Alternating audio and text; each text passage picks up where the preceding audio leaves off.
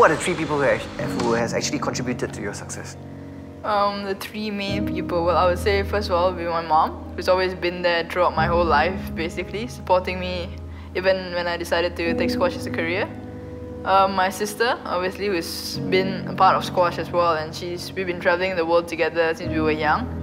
And it's also Aaron Soiza, my current coach. I mean, he's been coaching me for the past 12 years, I would say. And fortunately or unfortunately, I mean, it will go on for the next couple of years, and because it's a good partnership, and he's been there for me throughout since I was really young. So he knows all the steps that we have taken together. Well, obviously we have really good and some bad days as well, because we work so hard and sometimes you just don't achieve what you want to achieve, and that can be really frustrating. So at certain times, but what keeps me going is I have my support team. I would say like my mom, my sister, Aaron, who knows how much effort I put into my daily training and to achieve what I have today, but it doesn't always happen. But what inspires me is how far I've come when I was young up until today. I mean, it's been an amazing journey, and it'll still keep going. What kind of player would you describe her as? Wern's a very patient and very steady player. Well, basically, being patient and being steady is one of her major assets. And on the downside of it, being patient and being steady doesn't allow her to exhibit her aggressiveness and her attacking ability. So, she's progressed quite a lot. What do you think her future is going to be like? Well, she's got a bright future ahead of her. She's only 23 years old this year. And she's got many more years in top flight to go. So I think she can make it to the top. It has to come down to her being top 10 in the world and making that single-digit number.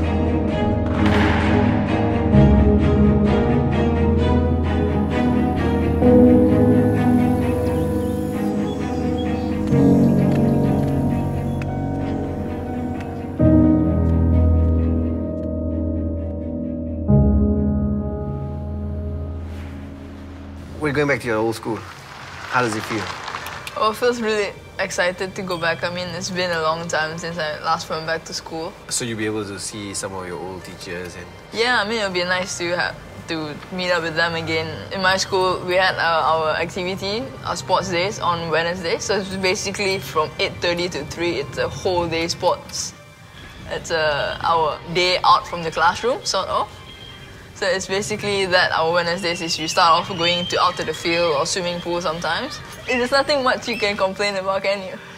So we're heading back to your school, but then it's moved, obviously, right? Well, yeah, I mean, the school has grown so much since my time. And the place we are at now, the new place, we used to come on Wednesdays for sports.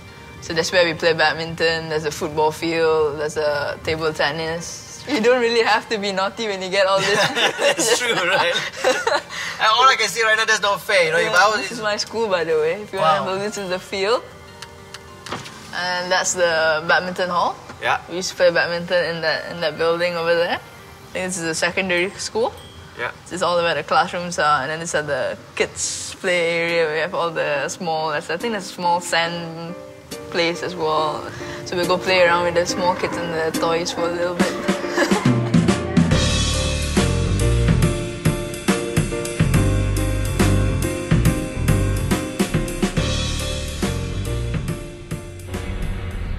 So Daniel, when did you first meet Wern?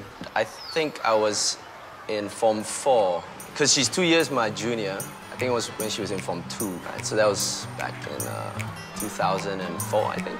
We were swimming, we would have competitive swimming, we'd have football.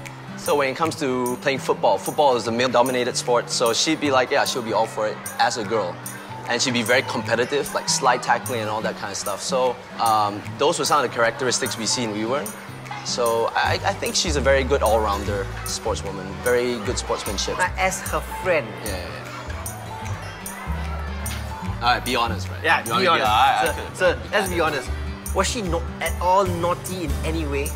I think back in the old school, we used to have this tree, and we used to climb it and pull fruits out of it. Oh yeah? I don't know if consider that naughty, but it was one of the things we did. Well, were you allowed to do it?